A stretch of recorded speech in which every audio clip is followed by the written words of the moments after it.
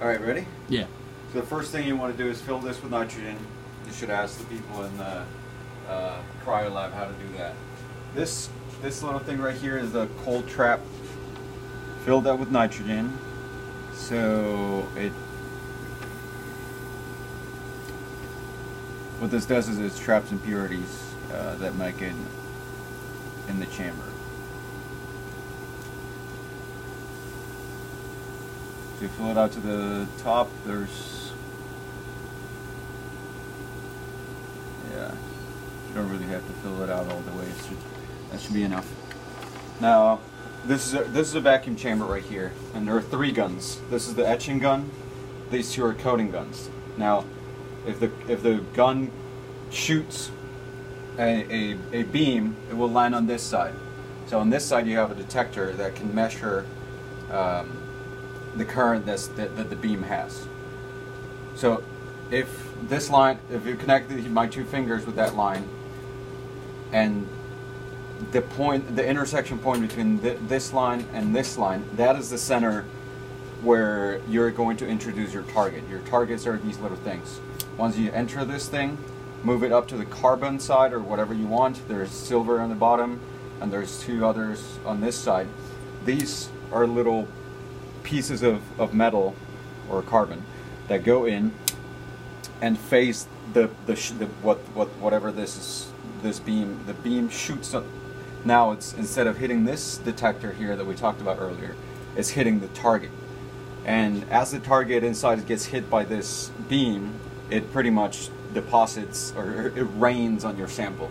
Your sample is going to be at the bottom, actually, where this line and this line meet. This is where you introduce your sample at. Now, the first thing you want to make sure is that the machine is on, that the vacuum is all ready. You want this to be a 3.5 torr, 100%. Now, after this, after you put your nitrogen in, you want to purge your guns.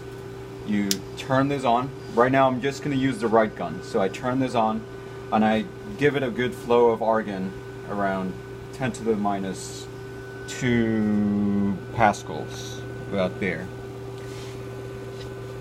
Now, once it is there, you let it purge for about 20 minutes. Okay? So let it purge for about 20 minutes.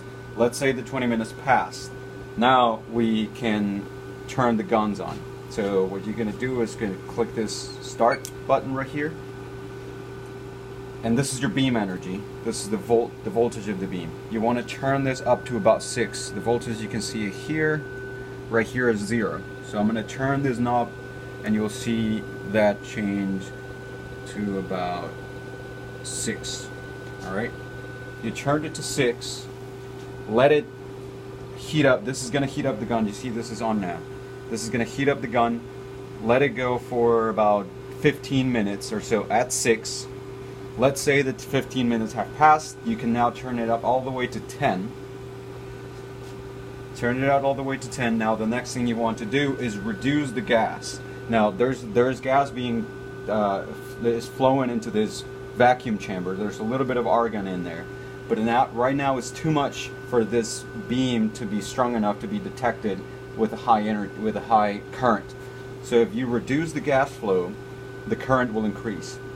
And you can see the current of the gun on this side. Right now it says 0 amps, probably because there's a lot of gas there, even though it's at a 10 volts. So if you reduce the gas, you should see, oh sorry, my target was in, so I wasn't seeing my current.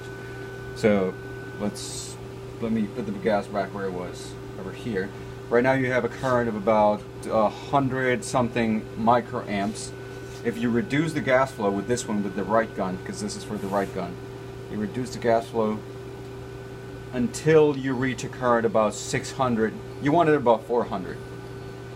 Let's say, sorry, you want above 400. I usually can get it to 600 if I took my time and heat up the gun properly.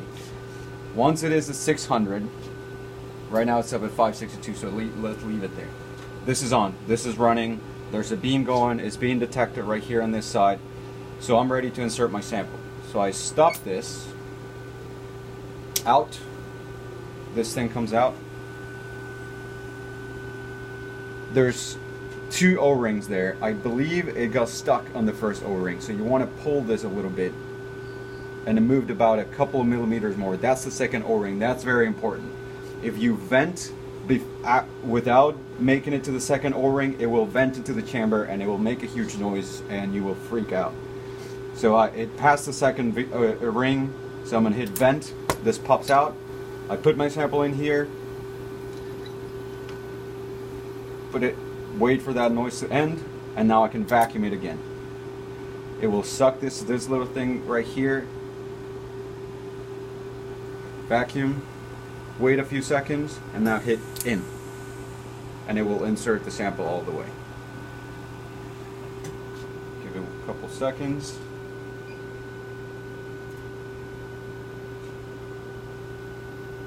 I usually wait until this goes low enough so that actually it can go in.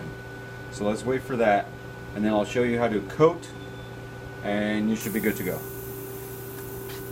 Let's imagine your sample is in there. Alright, perfect.